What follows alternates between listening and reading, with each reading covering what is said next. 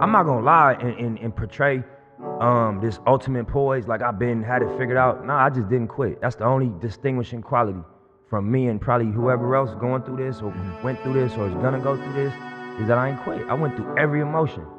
I went through every emotion with trying to pursue what I'm doing. You know what I mean? And I think that what gonna separate whoever's gonna try to go for something is that you ain't gonna quit.